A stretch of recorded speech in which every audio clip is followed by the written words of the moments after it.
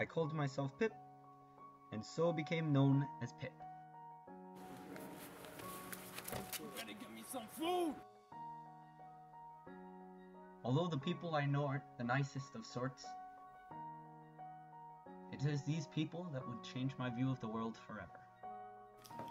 And the person who is your liberal benefactor remains a secret until that person chooses to accept it.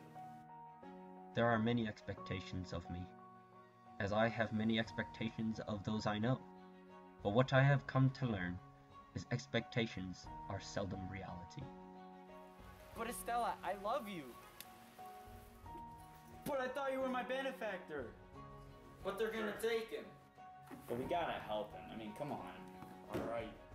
Throughout our journeys, we hold on to remnants of our great expectations.